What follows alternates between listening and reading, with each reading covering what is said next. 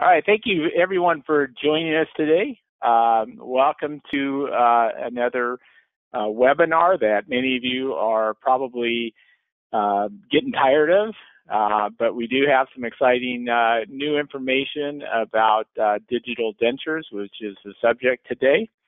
On behalf of Amann Girrbach and VITA North America, I'd like to welcome everyone. Today's webinar is going to be recorded as well, and all of your phones right now are on mute. So if you do have any questions, there is a question box in your pop-up GoToWebinar panel, and just type in your questions, send those out, and then we will, during the program or at the end for sure, we will get to your questions and answer those. Your program again is going to be recorded, and it will be available through either the VITA North American website or Amann Girrbach website. Amann Girrbach has a YouTube Amann Girrbach channel that you can go visit, and you can pick up on any of these tidbits and the information and the pearls of wisdom today by reviewing those webinars recorded on these channels. Today's webinar will be provided by Maurice Whitlock. He goes by Mo, from Amann Girrbach. Mo is a product specialist, a technical trainer with Amann Girrbach. He's got 25 years of experience in dental technology. He's been in the Air Force, or was in the Air Force, 21 years as a lab technician. He's an experienced lab manager, trainer, and in the last 10 years specialized in CAD/CAM technology, and is well versed in many of the CAD/CAM systems as well. He received his associate's degree in dental laboratory technology through the Air Force, the Community College of the Air Force. He also has an associate's degree as well in medical science. Paul, which is from VITA North America, Paul received his CDT in dentures removals 10 years ago. He currently works for VITA North America as a product specialist. He has extensive knowledge and experience in the CAD/CAM technologies. He worked with Loma Linda University alongside pre- and postdoctorate students, and has vast clinical experience in producing aesthetic quality restorations. Paul has helped introduce a server-based education platform of intraoral scanning and designing into the Loma Linda universities to fabricate fixed and removable prosthetics. So just a reminder, we will have you all on mute until this concludes. At the end of the program, we will do a question and answer session. So please type in your questions in the panel under the questions box, and we will address those your questions as we get through. Again, this webinar will be recorded, and you'll have an opportunity to get the recording as a link from the VITA North American Education Department. If you're interested in CE, this will be an hour of CE, continuing education through MBC. After the webinar, each one of you that have registered, you will receive an email with a link that will direct you on how to go ahead and collect the CE hour of CE. I'm going to now turn it over to Paul. And Paul, you are, I believe you should be on now. Awesome. Well, thank you guys, and thank you, Jim, for the introduction. Thanks, Mo, for being here with us also. So what I'm going to start with here is give you guys kind of a brief overview of what we're going to be talking about today, and that is the VITA Bionic workflow with the Amann Girrbach full denture system. And so this is kind of a brief overview of the workflow, and we'll kind of talk about all the pieces of this. There's the scanning and designing, which Mo is going to go over in a little bit, and then the manufacturing of the try-in, the wax bases, the milling of the teeth, the denture base, and then the final finishing. And we'll talk about all of those pieces, and we'll give you guys kind of a hands-on demo of as much of that as we can. The first thing I wanted to talk about, though, is the teeth themselves, okay, because this kind of revolves around, the teeth and our ability to incorporate them into a digital workflow. So, what is different with these teeth than your standard, carded teeth? And the biggest thing you'll probably notice is, the neck of the teeth has been changed a little bit, and I will show you exactly why that is. The teeth that we're using, the Vionic teeth in the DD frames or our Vigo teeth, are based on our VITA XL, which is our premium tooth line. So they've got a lot of the characteristics present with that. Some of the things that make it different is we kind of went in and we redesigned the tooth, again, to work with the digital workflow. So what does that mean? Well, your standard carded tooth has a very long neck. They usually have undercuts and that kind of a thing. And with the digital workflow, we needed to be able to insert these teeth into a base without any kind of interference.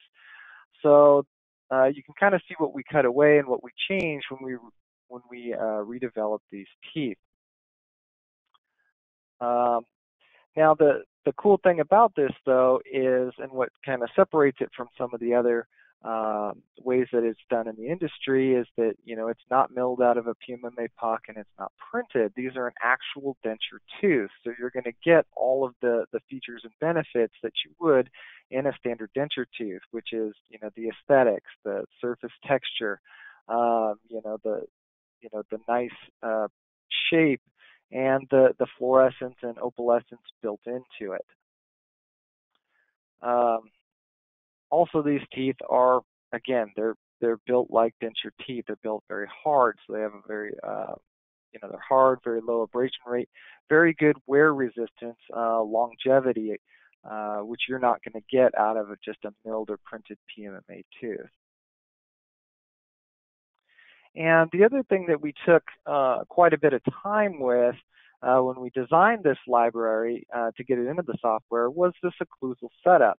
Because, as we approach this digital process, we want to be able to, accommodate and, have solutions for all of our denture setups. We don't want to have to do some of them digital, some of them analog. We want to include everything that we can. And so when we designed our libraries, when they come into the software, they come in perfect occlusion, in a buccalized, a lingualized, crossbite, or whatever. And because we have the selection, the combination, you've got more than 600 different setups that you can do. So we should be able to cover any kind of case that's out there. So this is a big advantage of our library in the software. Now here are some of the components of the system. We've got our Vionic bond, which is what we use to bond the teeth into the base. We've got our digital teeth, and then for finishing and characterization, we've got our VMLC Flow, which is our light curing composite. So what does that kind of look like? And again, I'll give you kind of a brief overview here in the slides, and then we'll get into showing you what it looks like on the bench. So milling the base, that it comes out really smooth, very accurate. It only takes about 90 minutes or so to mill that base, or if you're printing the base. And I'll let Mo speak to that when he comes up about those different options and what Amann Girrbach has available. Here's some information on the Vionic base that we're milling out of. I'll let you guys take a look at that, but we can get you that later if you need all of those specs. And then for the DD frame teeth, that you can see we can adapt the bottom part of that tooth to our specific needs. That the Vigo teeth, like I showed earlier in the slide, we've removed quite a bit of it to make it applicable for the digital manufacturing and digital technology. And what the DD frame teeth allows us to do essentially is to mill a custom set of Vigo teeth, if you will. And for certain applications, if you're got a case that has limited occlusal space, or you're doing an immediate where you've got uneven tissue because of extractions or something like that, we can adapt that tooth for those specific needs. So kind of between those two workflows, the DD frame and the Vigo, Amann Girrbach really has the most ideal and versatile setups, because it'll give you the best of both worlds depending on what your needs are. Now, the other part of this is our Vionic bond, which is what we use to glue, if you will, these teeth into the base. And one of the big advantages of this is that some of the other manufacturers out there are using an uncured resin to bond the teeth into the base. But because that uncured resin is so thick or so viscous, they're requiring like 150 to 170 micron gap. And unfortunately, that tends to lead to a lot of movement in the teeth. And really, one of the big advantages of being able to do this digitally is if you remember talking about those occlusal setups, they come in perfect occlusion. And if we can't translate that precision of the digital technology to our final prosthesis, then we're really missing out on a huge benefit of this. So with our bond, has a very low viscosity, almost like water, which means we're able to design these teeth with a 20 micron gap, which means that they fit very snugly, very exactly where they should. There's no movement, there's no ambiguity, and it means that we're able to, like I said, translate that precision of the digital technology to that final prosthesis. And the Vionic bond, it's an autopolymerizing resin. If you put it into the pressure pot, it will cure in 15 minutes. Or if you forget or you leave it out on your bench, it will fully cure within 12 hours. So it's very easy to use, and it works very, very well. We also have our VMLC, which is our light cure composite, which you can go in. You can use to finish or fill any micro gaps. Or you can use like the window that we have to fill in the interproximal between the teeth, so that your patients don't have to floss the denture or something like that. I'll show you guys some examples when we get to that a little later on. And the VMLC comes again in window, which is clear, or we've got our 5 gingiva colors, and we even got a paint kit too, depending on how aesthetic or you want to get in creating these dentures. And so what does the portfolio look like? Okay, so here are some slides on the teeth specifically. So the Vigo teeth, and these are what we consider our carded teeth. These are the pre-manufactured ones. They come in a blister pack, which is, and the teeth are pre-sandblasted and cleaned, ready to be glued in right out of the package. They come in our classical shades, A1, A2-ish,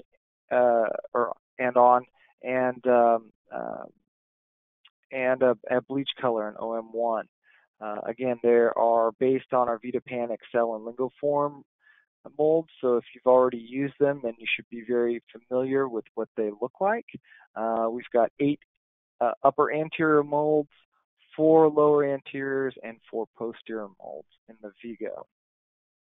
And in the DD frames, essentially it's the same selection. They're based on our Excel and Lingo forms. We have the classic VITA shades, the 8 upper anterior shades, the 4 lower anteriors, and 4 posterior shades.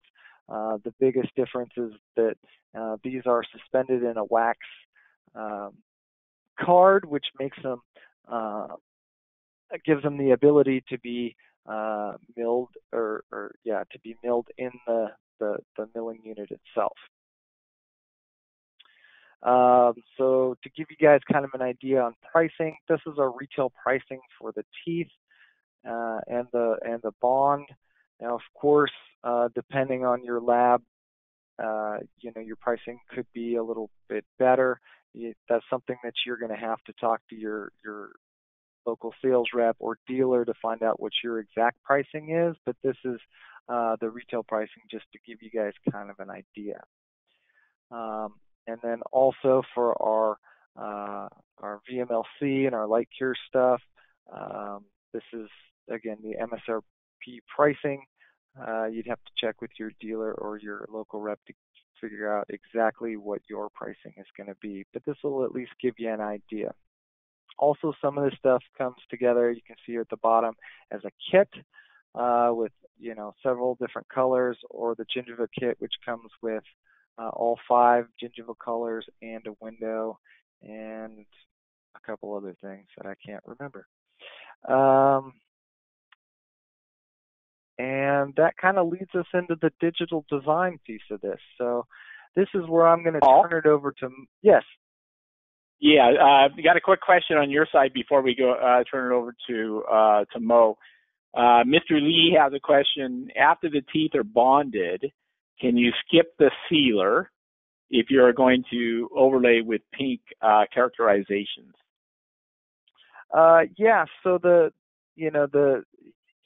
VMLC or the light cure is an optional step. It's certainly recommended, but it's not necessary. That it's you were doing something like an immediate denture, which is only going to be in for a short amount of time. Probably I would do the denture base, glue the teeth in, and send it right out without putting too much more effort into it. But the option is certainly available. You can add it in any way that works best for your needs. You can add the window between the interproximals. You can add the gingiva around the teeth. Or if you're going to characterize it with all kinds of composite on the gingiva to make it really,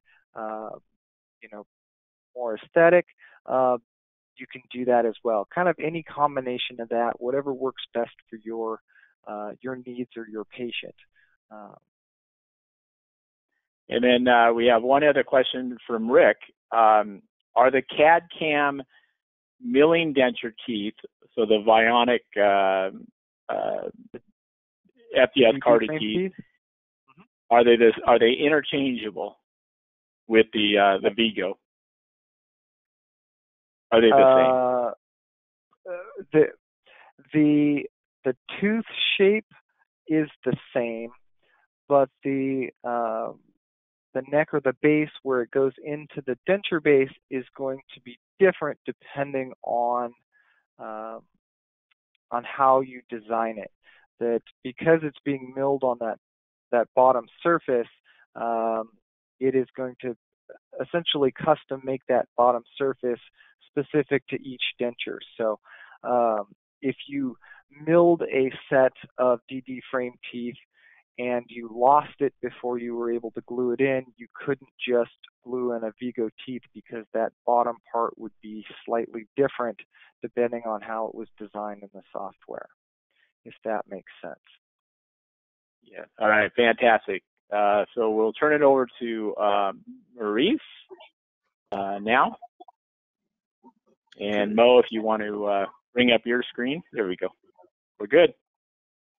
Okay.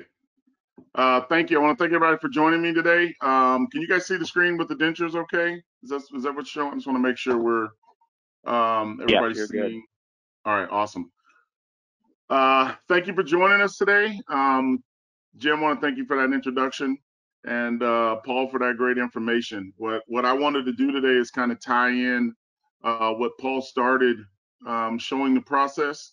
If you guys have seen this video, we've done one before with VITA. We partnered earlier a couple months ago, and I really went into depth of the design. So I kind of want to piggyback on that and go a little further and show the cam, and then we're going to tie it into completing the full denture. And just to answer a little bit on that question, that last question we had, if you look on the side here on our tooth placement, kind of what Paul was mentioning, I'm going to show you guys the two different ways, the Vigo as well as the Vionic, and show you the differences. I really want to go into, we have so many different ways that we can do this, so I'm going to use the Vigo to do the full denture, and then on the Vionic, we're going to do a single arch, because I know that's what a lot of our customers are waiting on. So I'm going to show that today as well. First thing here you'll see is we have the tooth placement. So the model analysis has already been set up, but I wanted to show you guys, if I turn this, you can see what Paul was talking about earlier. These are the necks are a lot shorter, and the reason for that is for the Vigo teeth, the mill is not going to be adjusting this. You're taking this right out of the package to bond. So essentially we needed this room. So if you guys notice, I have plenty of room between the bottom of the teeth and the arch to give myself room for the base of the denture. With that being said, I can also go in and select different sizes according to the space or the room I have. And immediately once I change that, I'll select place anteriors or place posteriors, whatever I want to change, and it'll appear right there. So that's kind of one of the ways we speed up digital from analog, is if I change my mind and when I'm waxing up a denture, I'm reheating, moving stuff out of the way, and here with the click of a button, I get the next library. So here's the general setup. There's some minor things we're going to do. And one of the big differences, so for Vigo, you guys have to remember there's no mill that's going to be adjusting this. So it's really important that you take a few extra steps to make this exactly, make it where you want. You can still adjust once you're done. But when I move over to Vionic version, I want to show you something really cool in the software and the partnership that Amann, Girrbach and VITA has made. So we'll go next.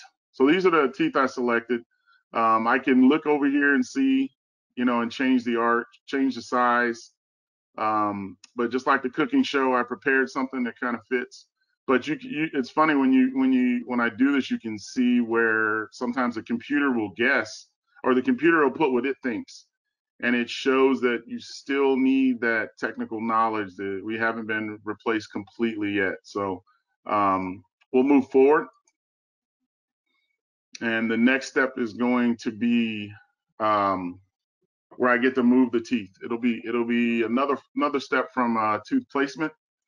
And now, if you notice, all these lines here was the model analysis. So if you wanted to see that step, there's a video, like I said earlier, that AG and VITA had made to show that process, but we wanted to be able to show a little more and go a little deeper. So if you notice here, my midline's off a little bit. So what I'm going to do is just move that slightly.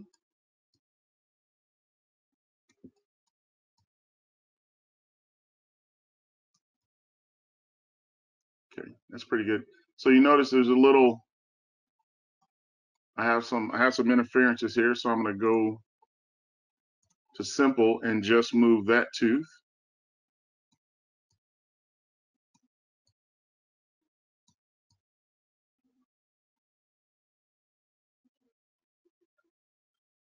There we go.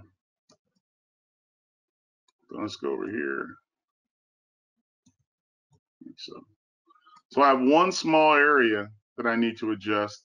Now I can digitally try to maneuver this and clear that space and move. Let's say I move this over a little bit. And as long as I don't see any marks, I won't have any adjustments. There won't be any adjustments. If you really wanted that setup and didn't want to change it, you can take a screenshot, and instead of disclosing tape, we have right here, we have a mark exactly where you need to adjust, and you can proceed with the bond. So we'll make a few movements here, and we'll go next.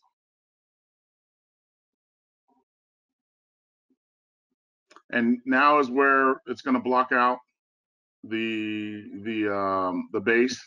If you have patients with just absolutely no undercuts whatsoever, you can actually freeform this to create some undercut. But for now, we're just going to go next. And this takes a little bit to actually block out. Digitally, you know, it takes a couple minutes. I compare this to analog, where we're surveying the model, where we're putting block out wax, removing excess block out wax, pouring up another model for a true block out model. We're talking a couple minutes digitally, where it's a couple of hours, in a traditional sense. So actually, if we have any questions right now, this would be a good time. Yep. Yeah, Mo, there was a question by Ria on the case, on the example of the case that had the Vigo denture teeth. Yep. Do you recall what, or can you bring back what mold that was selected for that case? Yes. Let me well, actually, yeah, we'll go back. I'll show, because even on here, I can go to the teeth and right click on it. Well, it's right in the middle of, let me let it finish working. There we go. Because it's doing the upper and lower. So if I go here, see where it says library model, I hit that, and that tells me that was the Vionic Vigo 043. Great, thanks. Yep. And now it's highlighted. We'll skip that. And that's the same thing on all of these. And then if I scroll down here, any of these individual teeth, it'll tell me which one I selected.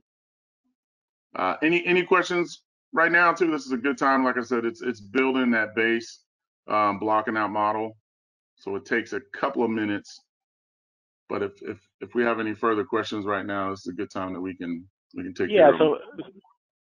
Mo, what would be the consideration for a customer if they were interested in the Amann Girrbach system and the bionic technologies? What would they need? So you would need a scanner. We have our MAP 600. So we provide the full solution all the way through. But we've also had customers that already have a scanner. So we don't leave them out. They just join us at the design stage. I always tell customers that ask me that, as long as they can produce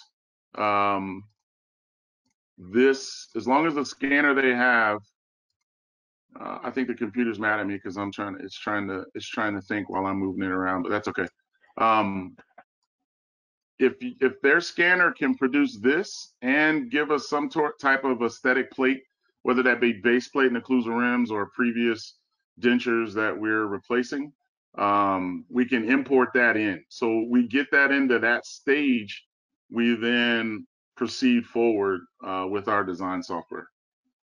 What's kind of unique about our scanner is that you can place the entire articulator on our platform. So the hardest part of other scanners trying to do dentures is getting this space here. I think there's a little delay. So this getting this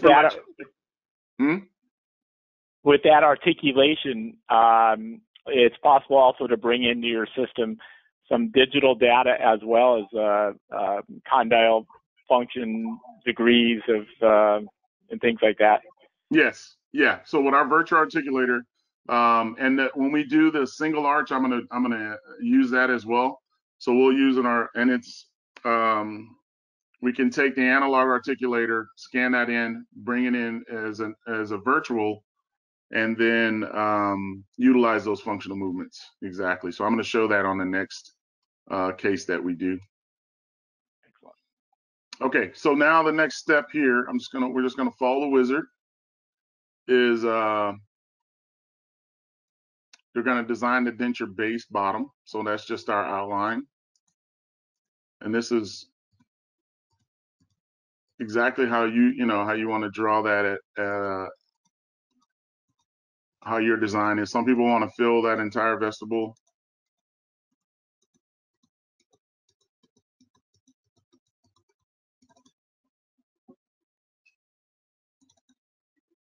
Okay.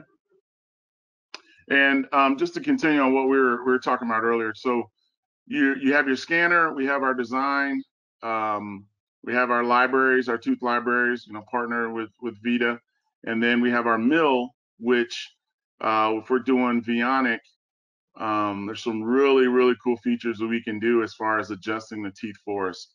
So for those of you that are making dentures, it's a pain to grind that wax, get that wax off the denture teeth when you're reducing the basal surfaces. Our mill and our system, are actually our workflow, will reduce the basal surfaces. And now with our latest update, it'll actually adjust the occlusal surfaces as well. So you can, if you have a wear facet, or somebody who was grinding and you want to have some type of function, we can grind that in instead of you having to do that by hand and using a lot of tape to show that. We click a button and it makes all those adjustments. So I'll be showing that in the next step. So then with the mill, we can process everything. We give our customers the option to mill a try-in, like Paul showed earlier. You can print a try-in, you can print a base, you can mill a base. Basically, what we want to do is give you the tools, and you use it the best way that fits your lab. We don't tell them this is the way you make a denture. We say here are the ways in our system that you can make a denture.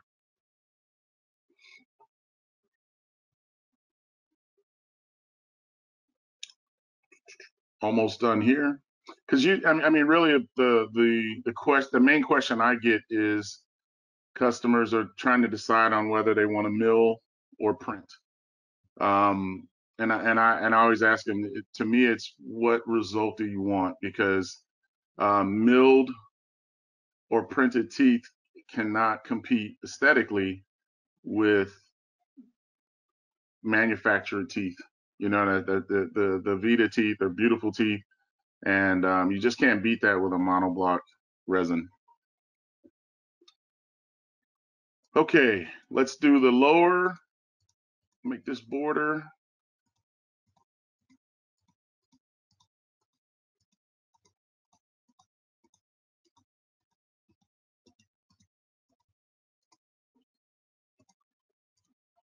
I didn't drink too much coffee. I did this part on purpose. So you can go ahead and make your adjustments here.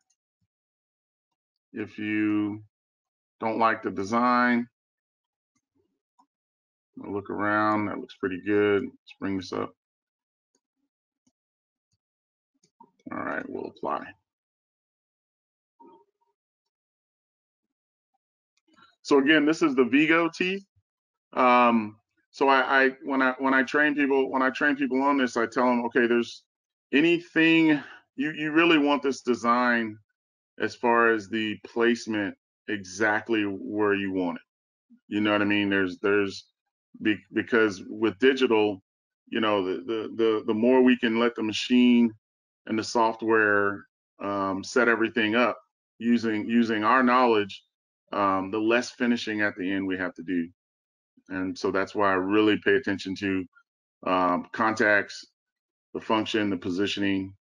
Now, when we get into here in the next step, when we get into some designing or festooning our base, that is where it's the comfort level of design. So I'm going to show a couple tips and tricks on designing the denture base or characterizing the denture base, because there's two real trains of thought. You either leave it smooth and add for example, VMLC material, or you have some customers they'll design everything digitally and just basically polish at the end and have a monochromatic pink base. So I'll do half and then show you what it looks like when it's smooth. Any questions during this time? When you do get to the single arch, Mo, there's a couple questions about the transferring of the job relationships, things like that, and whether or not a Facebook can use and stuff like that. So. All right. Yep. We're almost finished. It's almost complete. Okay. So now, all right, our base is complete. It gives us one more chance to make adjustments, but that's fine. We're going to go with that. So here's where you can spend some time.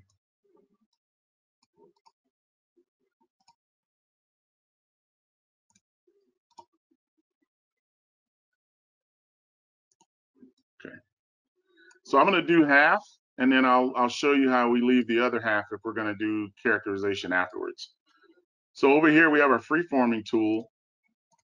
And I'm just going to go over here and kind of flatten this out. Because really, I want to leave that canvas flexible to be able to create those root eminences. So if it's already there, that's not giving me the room I want. So I flatten that off there, flatten this. And then I'll actually do some work over here. So there's a couple things. One of the tricks, and this is just how I do it. You know, there's people find a lot of different ways. All I ask is if you find a really cool way, you email me and show me how to do it, so I can add it. So in the posterior, what I like to do is, we'll go here. I do sort of a little V with the cylinder.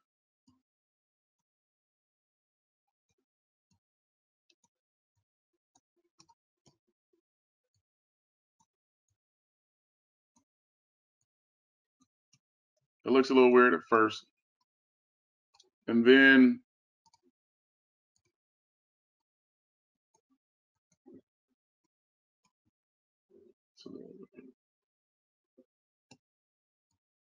I'll go along here, then I'll follow kind of the axis of the root of that tooth.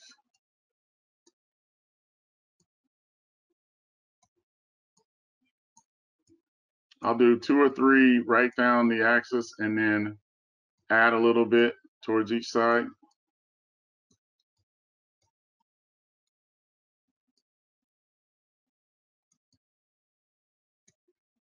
Right now, there's probably some people looking at me pretty strange at the screen, but I promise once we smooth it out, it'll look pretty decent. At least I hope. We'll see. Okay, so now we'll go to smooth. I'll go to my brush.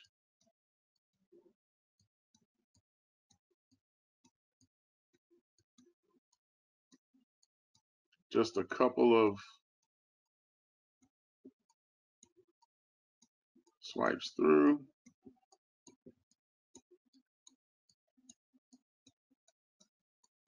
And then I'll go back to my cylinder, turn my strength down a little bit. And I really want to just kind of round that.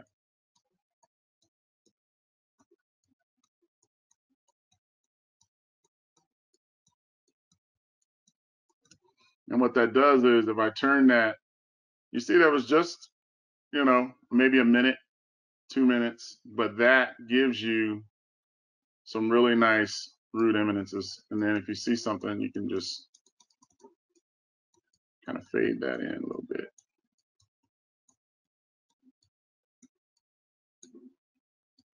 So as you can tell, there's some work there as opposed to completely flat here, and you're just going to use your flowable material after that. Mo, So yep. Can you talk about the default on the thickness, on the acrylic thickness of the milled bases or print Sure. from your side? Yep. let me go back. Let me go back to the main screen.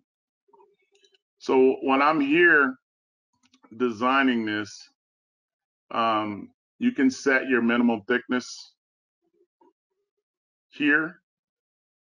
However, you know, your minimal thickness of that base, you can set that whatever you feel comfortable with here, and the software will make sure you don't go any thinner than that. Also, in the design, when I go back to the base here, actually, you know what? I'll show when we do the single arch, because we'd have to go back. I mean, I can jump to that spot, but it's kind of, when we're designing our denture base bottom, we can change the settings there as well. So I'll show it when we do the single arch, because it's the same steps. And on here, this is kind of a heat map showing me where I'm getting thin according to what I set as my minimum. You see 0.5. So anywhere near there, it's starting to get thin. Over on the blue is where it's thick. So I got plenty, but that's completely, you know, depending on, and keep in mind where that is too. You know what I mean? If it's thin up here on a wall, of course it's going to be thin around the border where it fades down. So I'm not worried about it down here, because that's traditionally where we will thin out those anyway. But that kind of gives you a little heat map of letting you know where you're thin.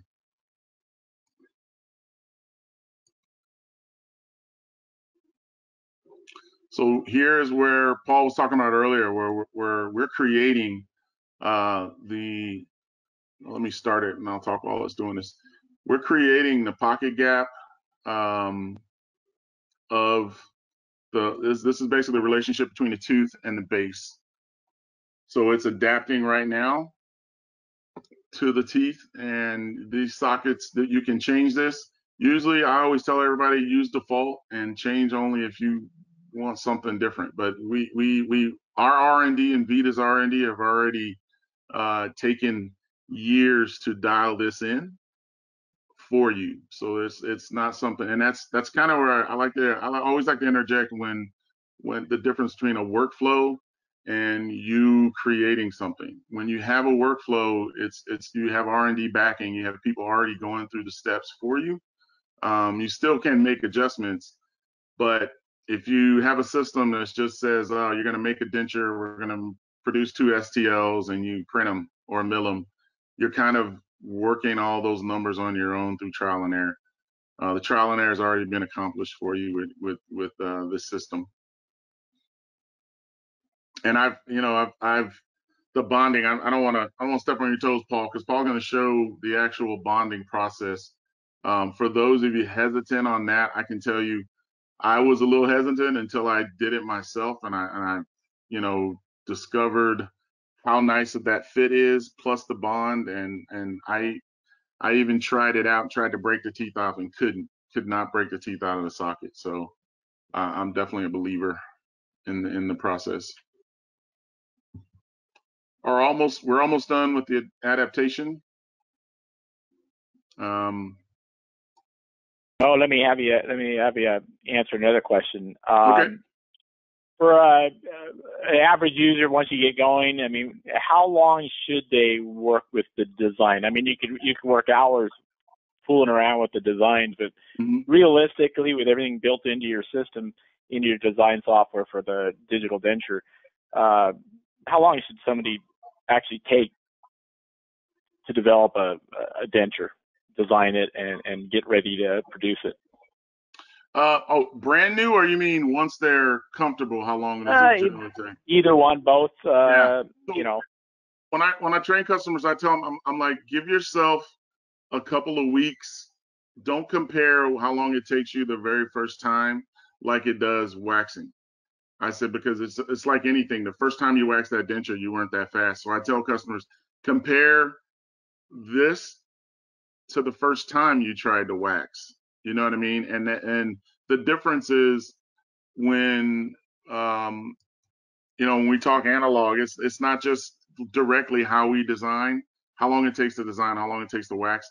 You have to factor in all the time that we are waiting on stone to set up. So if we're packing, just think about if we're packing dentures and pressing them or injecting them, there's a lot of time that we're waiting on literally stone to set up and not doing anything else. With the digital, we just created a blockout model. We've adapted the teeth to the base, you know, so that part of it speeds up a lot. So you have some time built in to get faster on design. And it's practice. I would say after about the 5th denture, you're probably pretty comfortable. But the main thing I always tell people is which way you want to do it. If you're going to do some work post milling or printing, then you don't need to spend a half hour festooning digitally. You know what I mean? You leave it smooth, leave that canvas smooth, and then it's about how fast you can get with the flowable materials afterwards. But I've had some customers that within a week or two, they're like, they're looking for more ways they can use digital because it just takes out a lot. It's a lot of our time we're waiting, you know what I mean, on stuff to process. So I would say brand new, give yourself at least a couple of weeks. If you have CAD CAM experience, what I just showed you right there, that, you know, that was literally about a minute or two. It's just finding that process and repeating it. I've done that enough times now where I don't even think about it. And you'll be that fast. So yeah, a couple weeks, but still give yourself time. Keep thinking of when you first wax dentures. That's the accurate comparison, is your first time, because this is your first time digital. So yeah, a couple weeks. Great. And then once they get going, it might take them 10 minutes to go through the workflow. Oh yeah, absolutely. Yeah. It's because right now, like for us, you know, our stone setting up is this right here, and the reason why this is taking this long is because I'm on my laptop.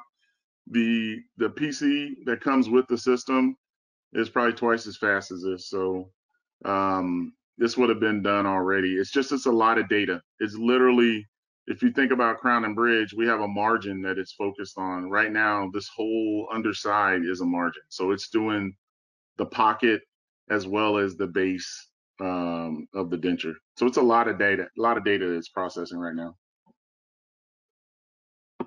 Excellent. While we're on here, I can go over, I can show a little bit on the screen on and how the tools we use. Oh, now it's ready. But you guys see, everybody saw this here. I just did, you know, a couple minutes. We're going to pumice this, polish it, and it's ready to go. On that, in addition to that, so our bases we mill wet. If you've ever seen a denture mill dry compared to wet, it's like night and day how smooth it is. You really can do a little bit of flour pumice and it's ready to polish. There's not a lot left to do when you're milling these out. They come out so smooth. So if you the next time we have a show, just if you can see the difference between the two, it's definitely an advantage milling these dentures wet. So on our software, we'll go back to what we mean by workflow. So here, I can generate a monoblock. And what monoblock, all it means is it's going to merge the teeth and the base into one STL. At that point, I can print that. I can mill that in wax for my try-in, and then bring that back in as a pre-op. Or if there's no adjustments or minimal adjustments, I can go right into milling. So what this does is now it's going to separate the two. And I'm not gonna go into the cam right now because I really want to show you the cam with the single arch and the Vionic. But on this point here, I can either I'll turn the teeth off. So that's a separate STL, and I can send those off to mill or print. And then I have my Vigo teeth ready to go.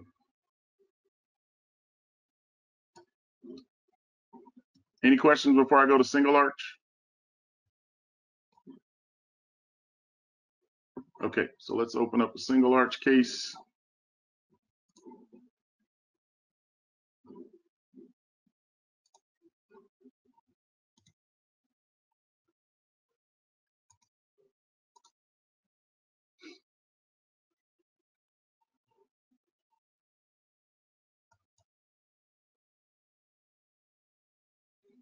So this has our upper, this is going to be an upper denture, and you see antagonist here. And we're going to pull this up on the screen.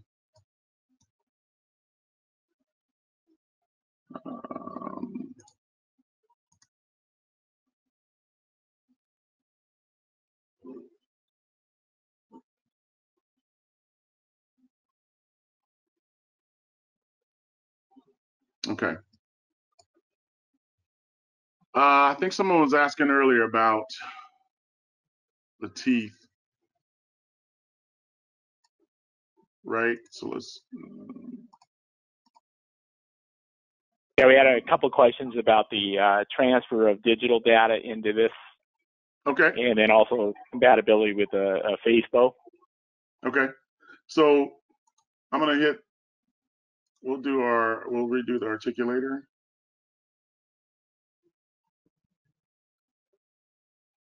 So in our system, we have what we call zebras. I can take this these settings and input. So there's two things. Our zebras does a digital face bow as well as jaw motion. So I can load my digital face bow and articulator settings right here. Let's say you're not even using our articulator. You're using I don't know. I won't bring up competitors on here, but I'll show you that we have them on here. So we, like I said, we provide everything, but we don't lock our customers in and force them to use what we have. We just make good stuff and hope they use it. But still, if you already have a different articulator, you can select this articulator and bring it in.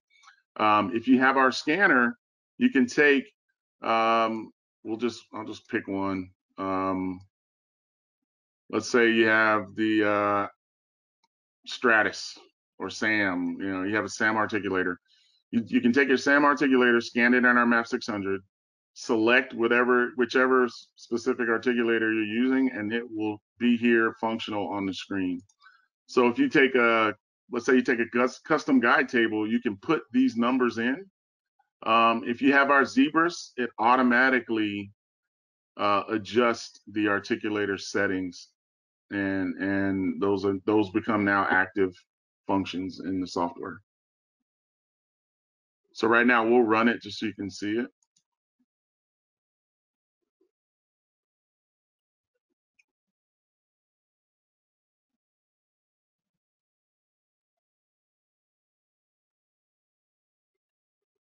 So it's saving those movements, and now I have that function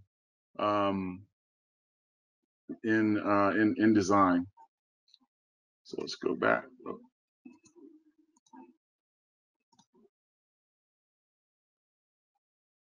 And somebody asked for the face bow.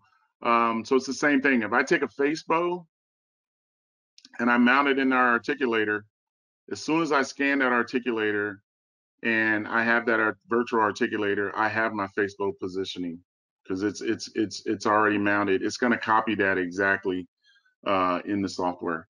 And so I'll zoom in here and I can drag this through. There's my protrusion.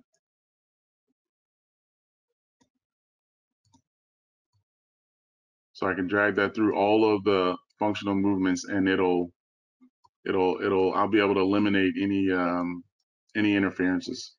So I'm going to intentionally have some interferences here because I want to be able to show you guys how the mill will take that away for us. So I'm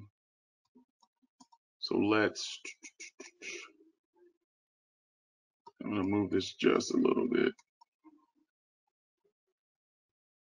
Okay, there we go. I wanted something to show you guys to make adjustments.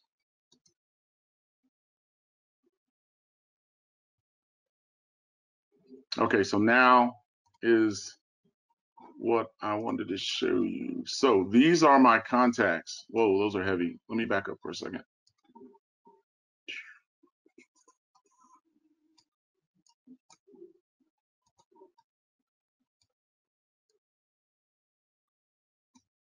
I didn't want it to be that drastic. So I'm gonna lift that up just a little bit. But if that's what it is, you know, in nature, that's what it is. So that's what we make. But for training purposes, we get to make adjustments. So I'm going to take away the antagonist. There's my contacts. If I were in a system that's not a workflow, I'm going to manually grind those. You know what I mean? I have to manually make those adjustments. For us, I go right to adapt, and I tell it cut intersections, and it'll take that away. So that's a nice, really nice wear preset. It'll take those away for me, and then the mill will actually mill that. So when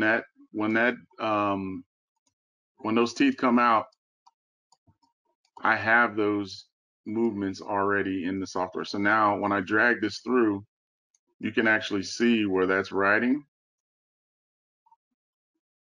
So that's another step where we're talking digital. I click one button and I've adjusted the entire arch. We go next. Did I answer that question okay for the person who had a question about inputting, bringing everything in? Yeah. Just want to make sure I'm clear on that. Yeah, it was Dr. Patel. I believe you did. If not, he can send back a question again. Okay. All right. So now this kind of goes through the same steps. I'm going to show you, you know, for one, it's kind of a cool feature in our software to kind of skip this step right here. So as you're designing, what I'm going to do is skip over that long wait we had where we answered a bunch of questions in the last the last design.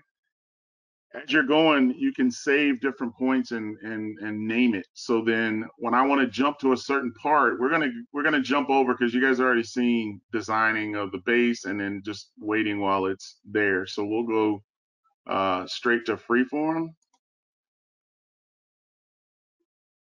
So this is really helpful when you're designing your dentures and you're done for the day, but you don't want to start over or you don't have time to finish. You can pause right there. You can name it, whatever step you were at last, and it will make those adjustments for you.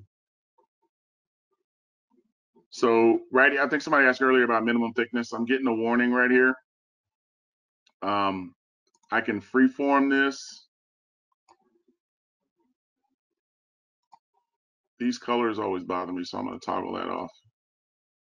So once you get your base, it's back to that step of smoothing, adding, whether you want to do some festooning yourself.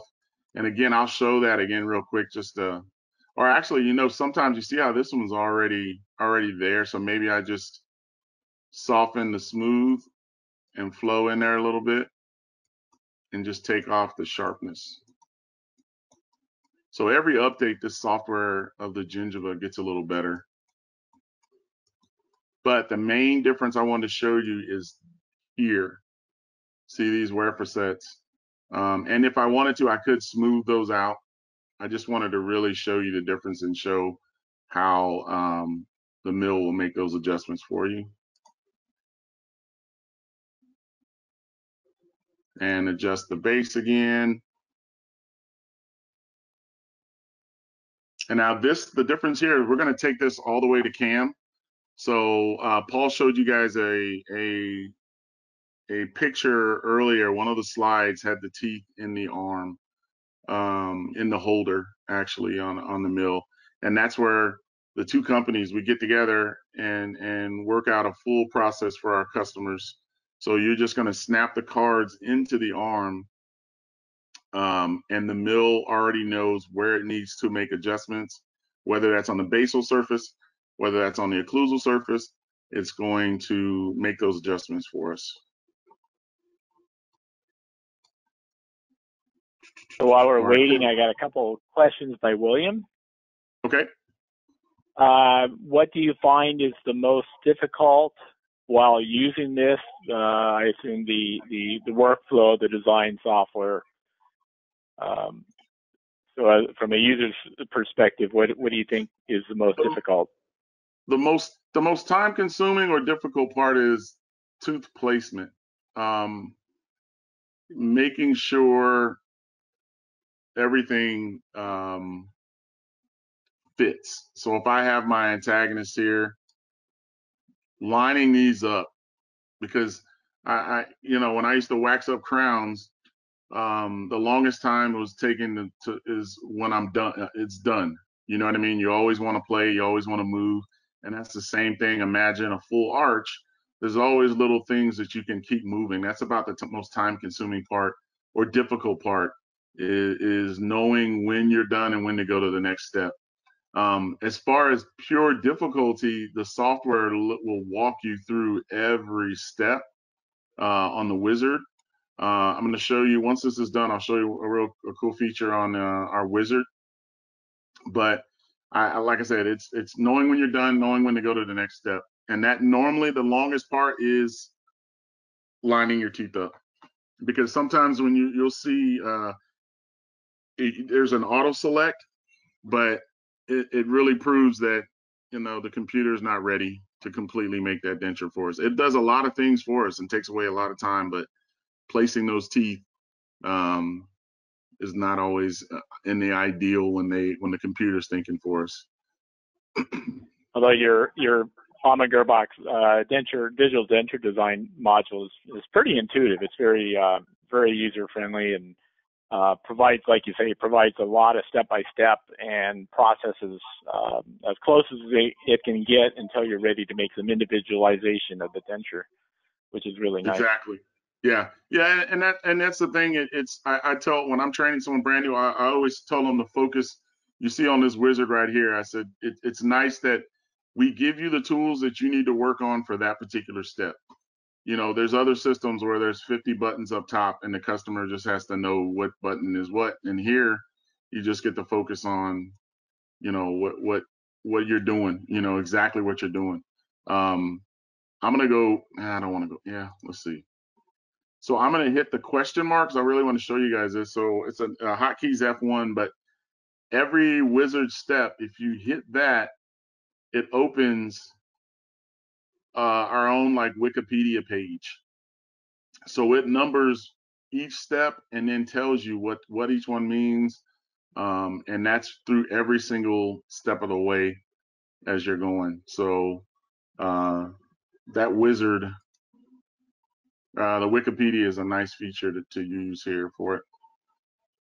So let's look at this. We have our antagonist. We have a single arch. So we're gonna go to our cam. That'll be the last step, is showing you the cam, and I'll turn it back over to Paul. And so right now what it's doing is merging this to one file. So that gray right now is one file that I now can print or mill.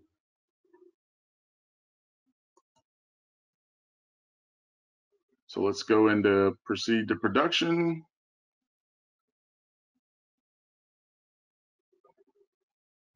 After it's finished merging.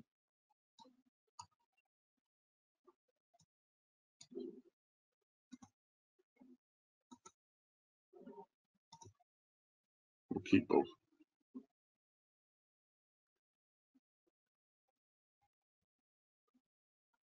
So that's saving everything that I've done automatically.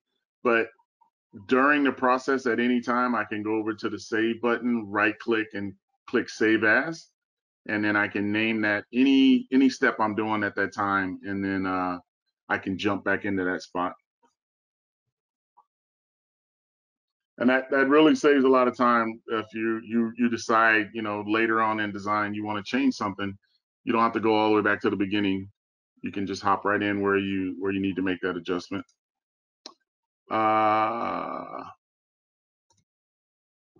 We'll bring everything over.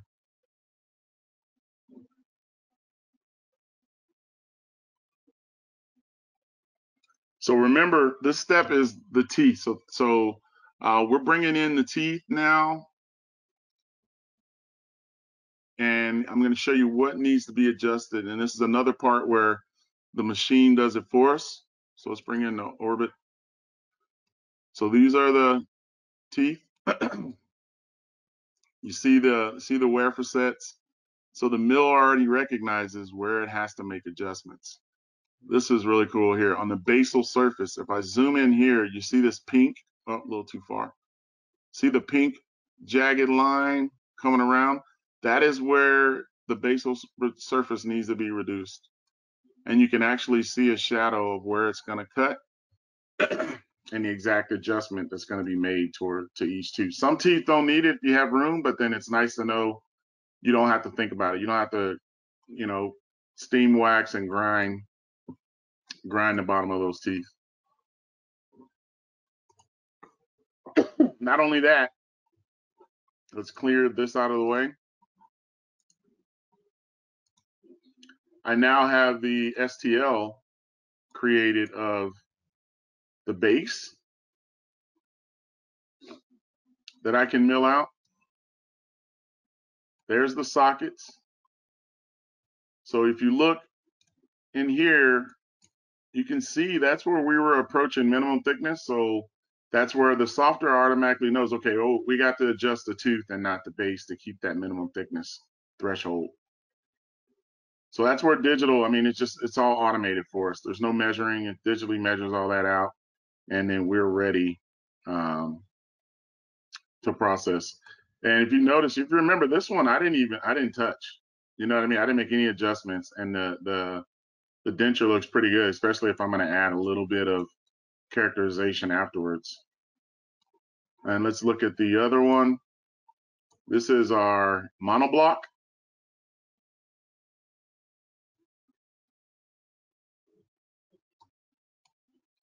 So this unit here, I would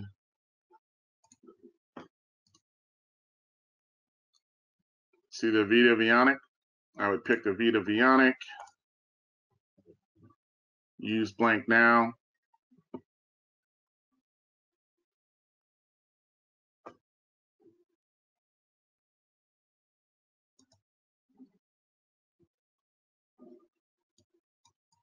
And it would place it in the puck. And I would be ready to start nesting this, positioning my connectors, and milling that in wax. But again, like I said, we give you all the tools. You pick what works best. If you wanted to send this to the printer and print this, you can send that to the printer and print that as an STL for your try-in. Any questions? The last one that we have on this section was, does this software, I assume, or the integration, does it have eyes in picture layout capability? I'm not sure what that means, but it must be a software program. Yeah, I couldn't understand. They said eyes or iOS? Eyes as in your eye. Yeah, as in you're seeing eyes. Eyes in picture layout capability. So integration of pictures, maybe integration of, I'm not sure. William can try to elaborate on that as well. Okay. Yeah, and if we can pull up the towards the end, if we can pull up, if they can get my email, they can contact me afterwards, and we can have a conversation one-on-one to make sure we're completely on the same page. You know what I mean? So. All right. Okay. We ready for Paul? Yep. All right, and then if everyone can, any questions that you have, please start, sending in some questions. And Paul, if you're ready, we've got your screen up, and we can continue with the functional use of the actual process flow of the milled out dentures or printed dentures. Awesome. Yeah. So thanks, Mo. That was terrific. So I'm going to show you guys kind of what this looks like when it comes out of the mill and then how to finish it. I'll come back to this in a second, but I wanted to go back to the teeth We were talking about the Vigo teeth, which is essentially our carded teeth. They come in a blister pack like this, and again, they're pre-sandblasted, pre-cleaned, ready to glue in. The DD frame teeth come in the card suspended in wax, and this is what it looks like on the bottom before it's been milled. And then this is an example of what it looks like after it's been milled. So it cuts it out and removes the area just like Mo was showing you, where it needs to make sure that it's going to fit that unit properly. And the base, again, comes out looking like this. That looks almost exactly like what Mo was showing you in his in the software there. Once it's cut out, and this one I have started on, Mo is absolutely right. However you like to do the gingiva is totally up to you. I like to do mine in the software. You can see I've added quite a bit there.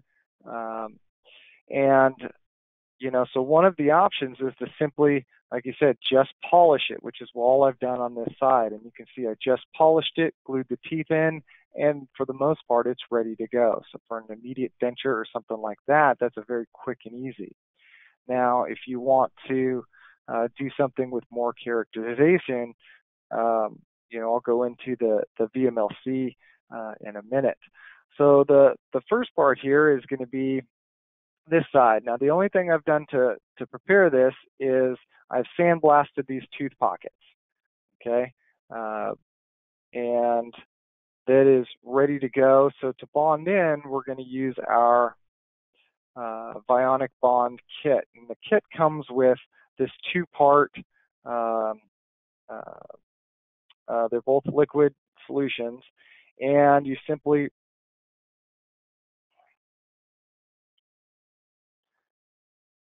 open them up,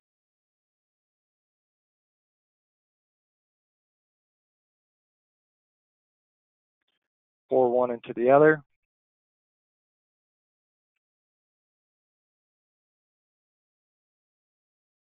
and stir for about 30 seconds. Now, the other thing that I like to do too is, now you guys can see here, you can actually open these up one at a time so you don't end up spilling all the teeth out, which I think is really cool. And I usually will go in and pre-fit the teeth just to make sure that everything is fitting in the pocket. So you guys can see, and this is an example too of what we were talking about before of, that 20 micron gap, that you see how well that fits without, any movement or any ambiguity there. There's no movement. It doesn't rock, rotate. It fits very nice and snug. So once we're done mixing this up, we're going to use our brush here, and we just want to make it wet. We don't want any excessive liquid in there. This is not intended to be gap filling. So we're going to wet that. We're going to wet this tooth.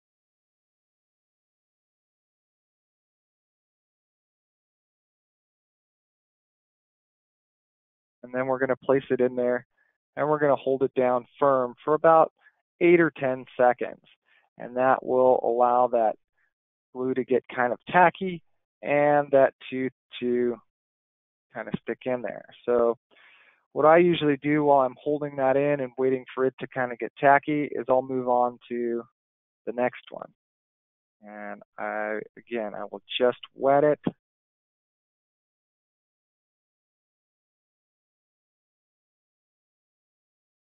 little bit on the tooth here.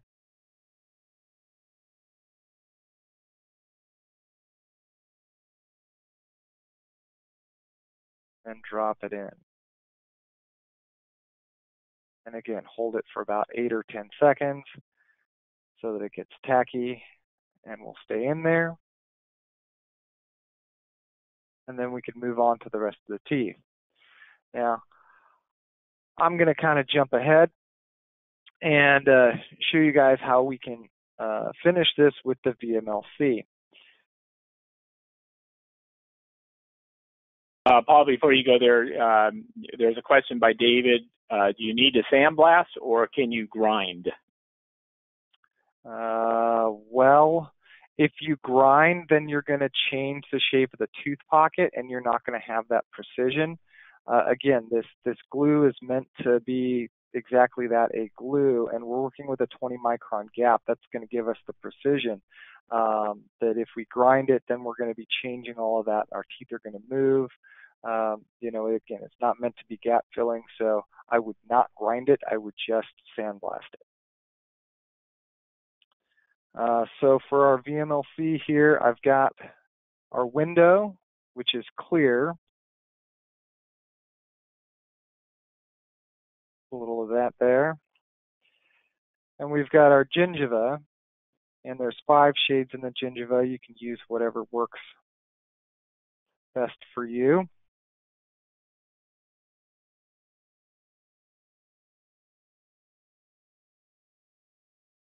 Our window, and here is some of our modeling liquid. So if we need to, you know, thin it out a little bit, can. So in the example it showed in one of the slides, you know, you can use some of the pink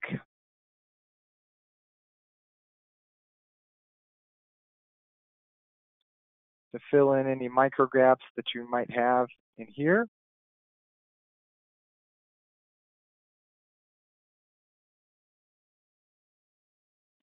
Again, to make it look however you need it to look best for yours. The step I definitely recommend, though, is using the window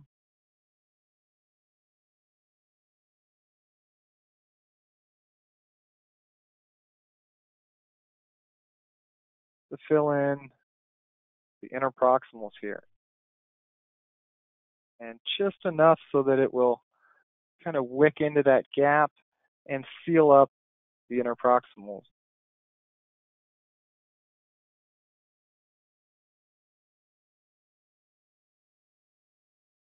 Just like that, if you guys can see it.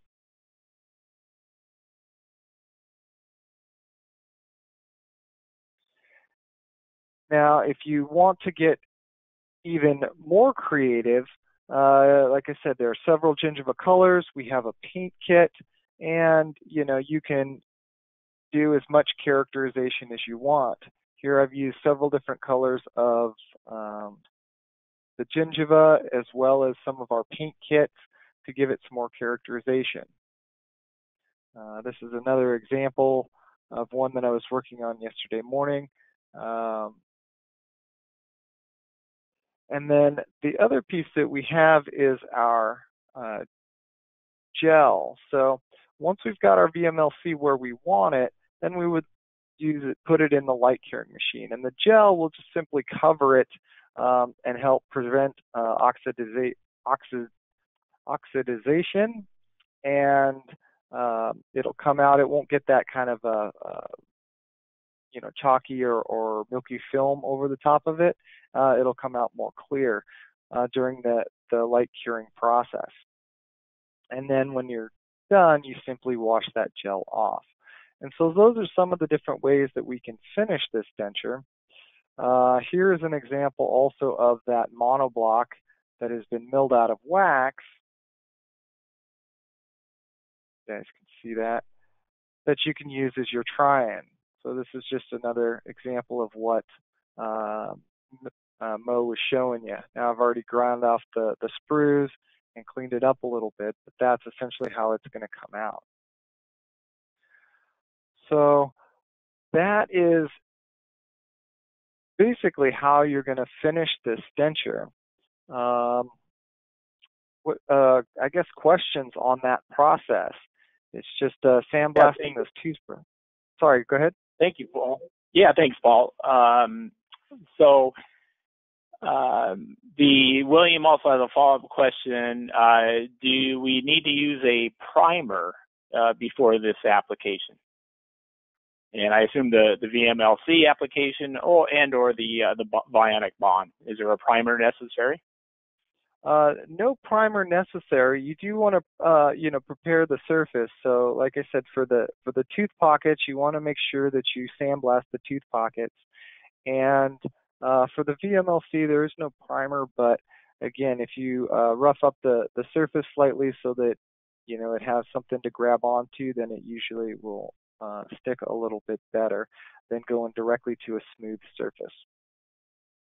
All right, and then Maurice, this might be also a question for you, between you and Paul. Maybe you can help answer this. Is there any estimate? What's the average cost of a full denture system? Does anybody want to tackle that? An approximate cost of, say, one arch denture? Yeah, I think Paul, we both can combine on that. So on the base, it just really depends on your base material that you're going to use to mill, or whether you're going to print. The teeth, from the slide earlier, Paul, wasn't it like 49 and 69 are two of the prices for the arches per arch? Is that correct, Right. for the Vigo teeth? Yeah, roughly. I think a lot of it is going to depend on how you're producing it, and how much effort you're putting into it. Again, if you mill it versus print it, and again, how you're calculating your cost. If you're including time and labor in there, certainly if you print it, it's going to be much faster than if you mill it. Or if you go through and do a lot of the characterization like I did, that's going to take a lot more bench time and a lot more labor time than if you just glue in the teeth and send it out. So it kind of depends on how you calculate it.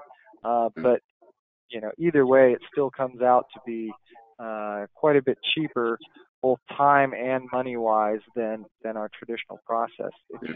What do you think, Mo?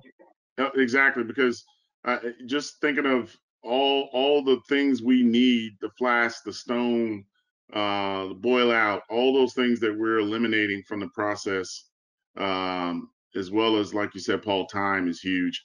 What I've done with a lot of customers, and I'll ask them, what are you charging for your dentures? What do you want to charge? Do you want to have maybe different tiers? And then you match that process to go with it. Because if somebody told me, oh, I want the cheapest one I can, dentures I can make, then that would, you'd print a lot of stuff, but then it would look like what you spend, basically. Having the teeth, milling the base is probably is your most aesthetic and long lasting, because it's milling out of a solid puck versus light curing something, as well as just the nature of that material is going to last longer. So there's a lot of factors. It's more, I usually talk to customers one-on-one and say, okay, what are you charging? What do you want to charge? Here's the process that would fit, economically into that structure.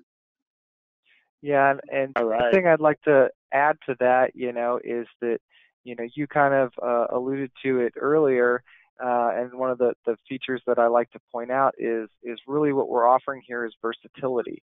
That we want this to be, available to anybody to use however they need it to. Like I said, you can you do wax, you can do acrylic, you can mill it, you can print it, you can do the DBT, or you can do the Vigo teeth, and any combination there. So really the versatility on how you're going to adapt this and use it is going to be specific to your needs and your customers. And then, as far as pricing wise goes, you just price it appropriately. So, gentlemen, is there material that we would repair or reline the milled dentures or resin denture? At the end of the day, the pucks are pure acrylic, so it's treated the same way as a regular denture. It'll bond. It'll. That's why I tell everybody, it's just a perfectly made acrylic when you have the acrylic puck. So what you used before will still work with these materials. Right. Yeah, it's just yeah, we're talking about denture teeth and denture pucks, exactly how you would do it. As far as repairing them goes, you know, you would have to, you know, calculate it out, but my personal opinion is it's probably faster and cheaper to just make a new one than it is to try and repair one. But you certainly can in the way that you're used to doing it. As far as the teeth, because the bond works so well, you're not going to have any teeth that are delaminating or popping out. They will break long before they will ever pop out of the sockets. But if you have one that breaks, you need to replace it. You can always use an Excel tooth out of a carded kit that you already have, or you know, another either Vigo tooth that you can kind of grind to fit. And then Mo, is a question from David or Paul, either one. Is there an auto festooning option? Not yet. It has gotten a lot better. If you guys remember the last one I just did, the festooning is really improved each update. But for as far as auto, no, it'll try to do it. It's still a computer. It knows the general area where these teeth are, and it'll create a root eminence. But as you guys saw, within a couple weeks, and after a couple minutes, you'll be able to make your own festooning. Nice. Yeah, one thing I've noticed, Mo, and maybe you can speak to this, is that I found that for some of the festooning, the look that I'm looking for, I oftentimes have to over exaggerate it slightly in the software because of you know, some of the milling limitations and the angles. It comes out kind of muted. Are you noticing anything like that, or what's your recommendation? It really I look at it here. So oh wait, my screen's not. Let me can I show my screen for a second? Yes. Yeah, let me switch it over.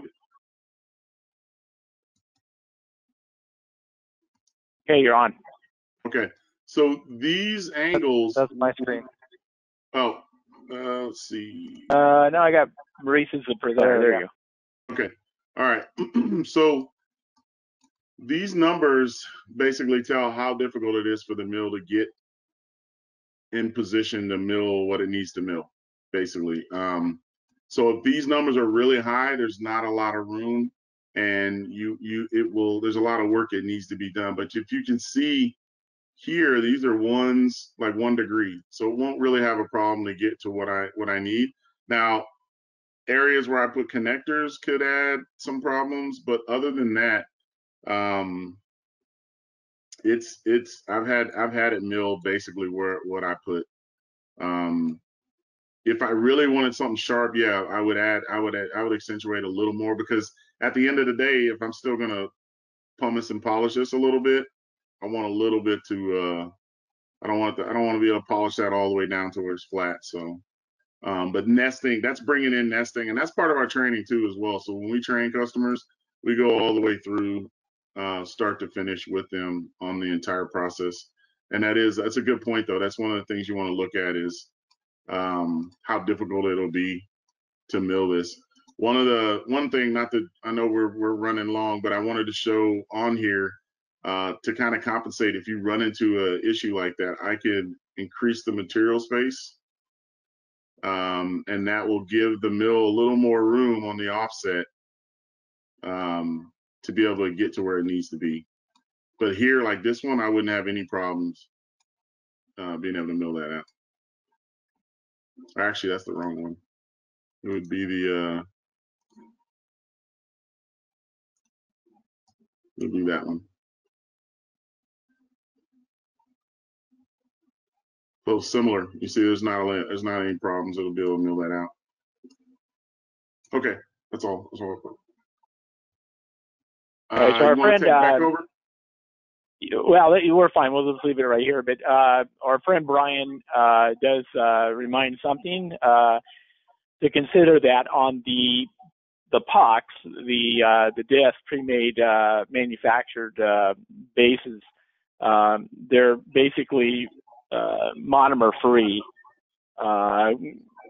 compared to like a printed model or an analog processing. So You guys want to elaborate on that? That they're manufactured by in a factory, and all that residual monomer is removed.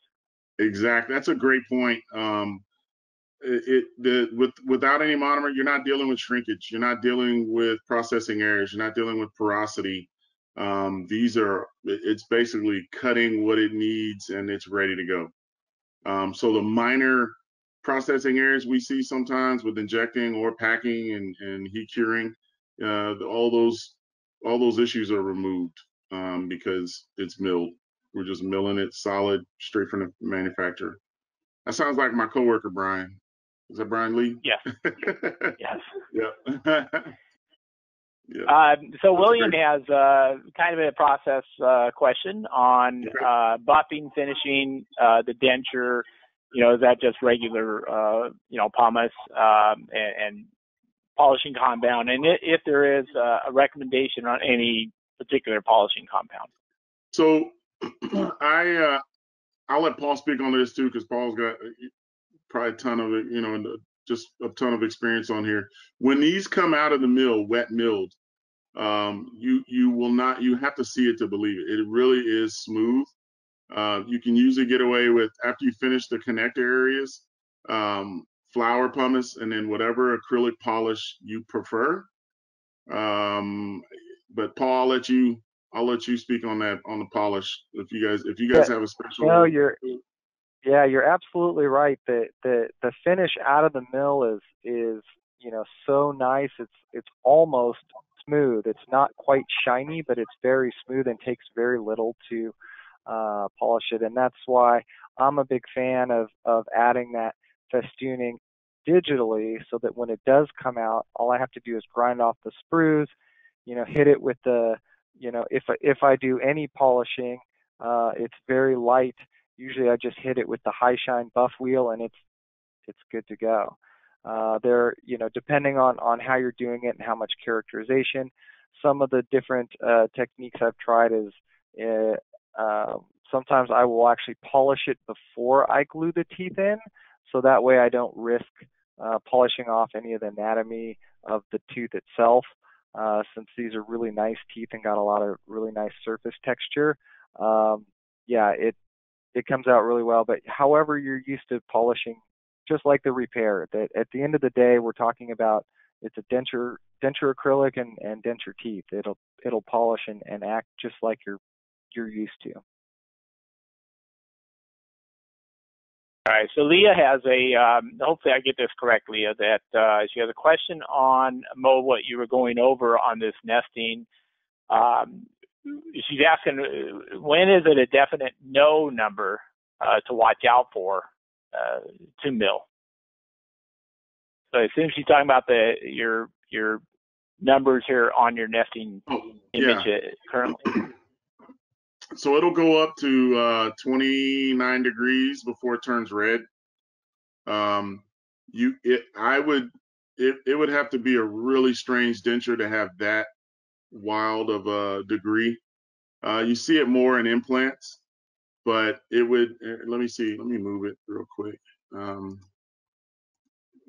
It would have to be a really strange path of insertion to even, I'm trying to tilt it right now just to,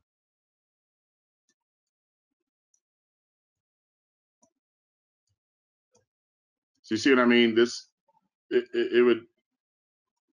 You'd rarely run across something like that. That path would have to be that tilted, and it's still in your mid-teens for most of the dentures.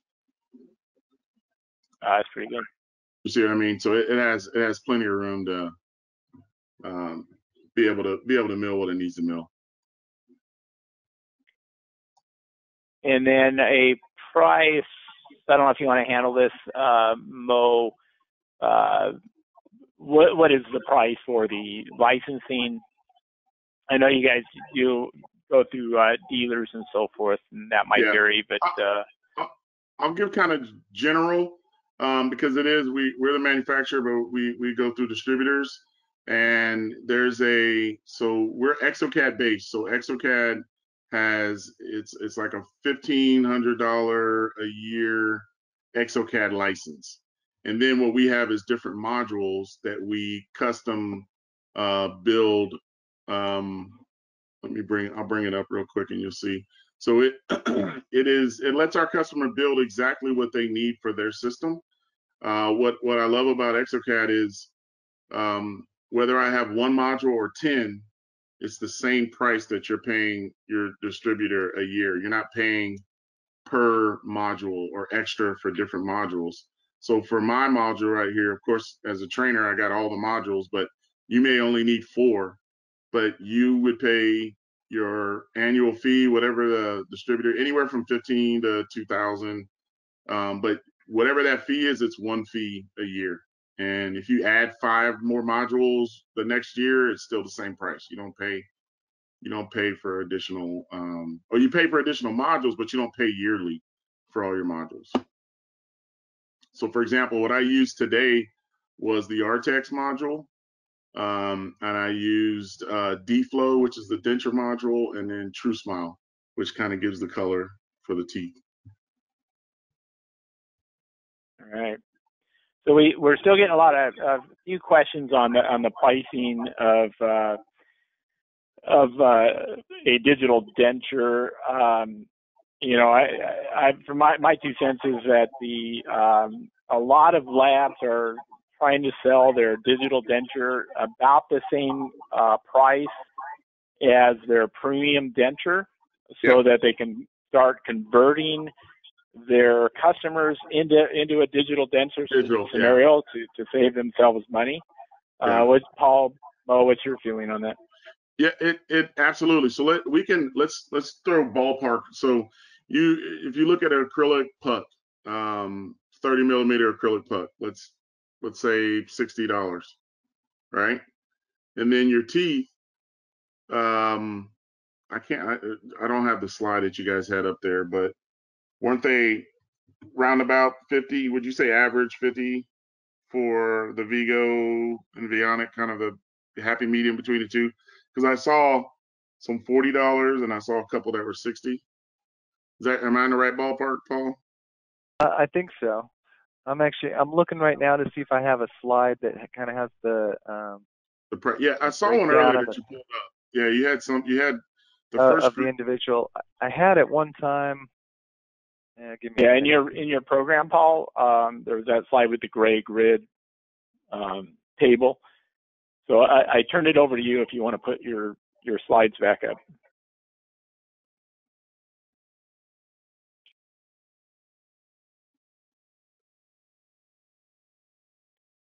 There we go. Yeah. It's got the teeth, the frame. Does this have these? I guess it doesn't have the pucks on there. But that's those are your average costs. I used to have a breakdown or analysis or a comparison of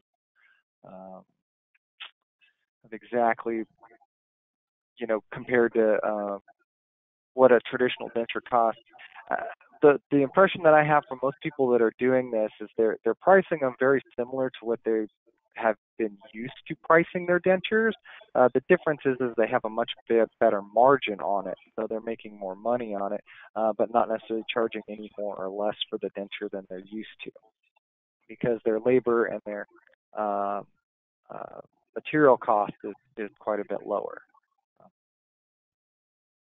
Definitely materials, because I can think about all the things that we need for traditional denture.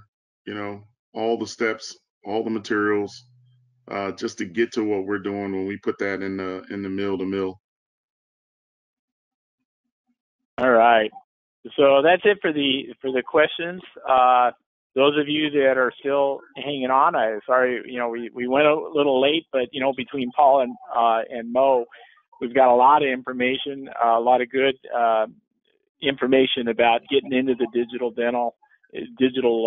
denture, and start fabricating, start using, getting yourself involved with as well. So again, the video itself, the webinar, is going to be turned into a video form. We'll have it on our VITA North America site. Amann Girrbach will also post it on their YouTube channel. On the CE, remember, you will be able to ask for CE on this follow-up. You'll get an email from VITA North America and then a link to go ahead and submit your information to receive your CE. So please fill that out, get it to us, and then we'll give you the CE through NBC. If you're a dentist, go ahead and fill that out as well, and we'll get you a letter for the CE hour. Again, thank you again for everyone for joining Let's Get Digital with Digital Dentures with Mo, Maurice Whitlock, and Paul Richardson. We were also asked about their email addresses, so they're on the screen right now. So those of you who have any further questions, please don't hesitate to contact them. I'll leave this screen on for a bit. And then if you have any follow-up questions, maybe you want one of the two trainers to elaborate on, please get a hold of them and then ask them, whatever question you may have. So if everyone's fine, that looks like just about it for the questions. This will end the webinar. Paul, Mo, do you have any last comments? No, I just want to thank everybody so much for having us. Sorry, Paul. Yeah, that's it. Just want to thank you guys for joining us. Had a good time. All right. So thank you guys very much for your anticipated webinar with all that great information. So this will conclude the webinar of Let's Get Digital with Digital Dentures. Everyone have a great day wherever you may be. Thanks.